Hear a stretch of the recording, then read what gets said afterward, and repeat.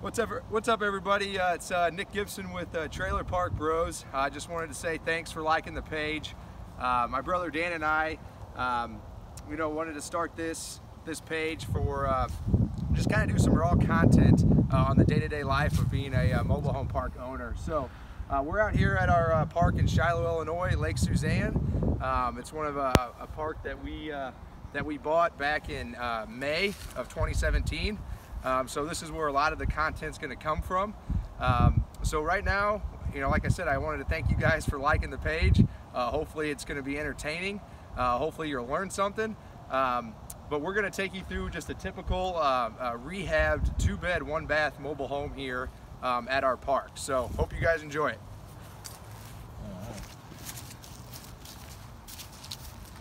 So we're about 95% done with this this little 2-bed, 1-bath, pretty much right as you actually pull into the park off the main street here in Shiloh. We brought one of our outside guys in to do all the work here. So really the big first thing we've done, a big thing that people like to look at is the stairs are a big thing as you come into the home. So we built this nice little deck here. So also, we gave this is lot 1 and lot 2, lot 3 right next to it. So we did a paint job on those right away because these were, these are your older late 70s, early 80s models homes. So they had seen better days. All the paint was faded. So gave them a little paint job since it's the first thing you see.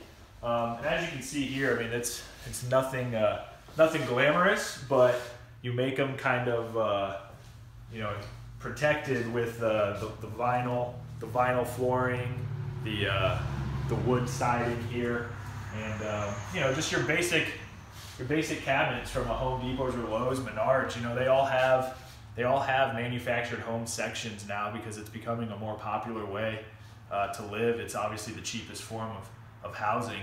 So this is pretty nice. We'll have no problem selling this either for cash or on a lease to own basically right away. The vinyl flooring runs throughout.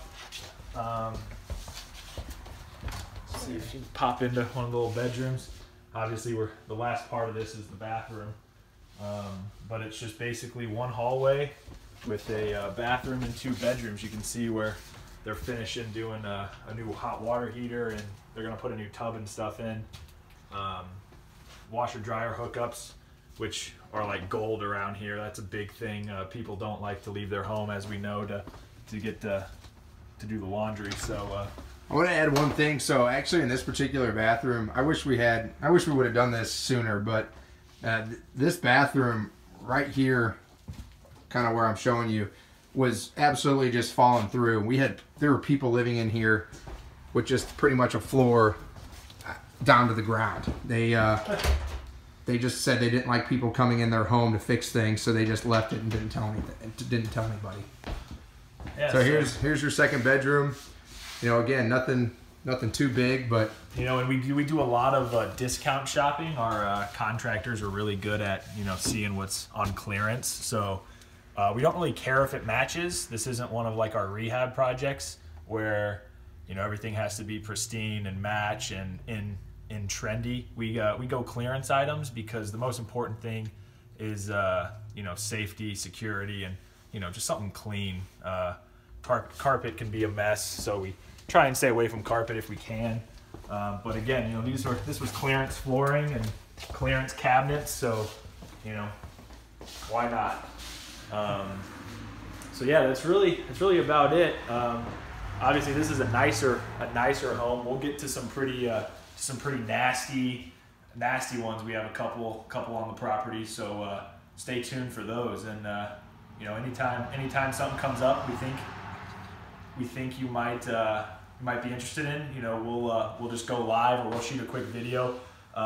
Any feedback, let us know. You like something, awesome. You think something stupid, let us know. We're this is gonna be raw, it's gonna be fun, and we'll keep going. So thanks for tuning in. See ya.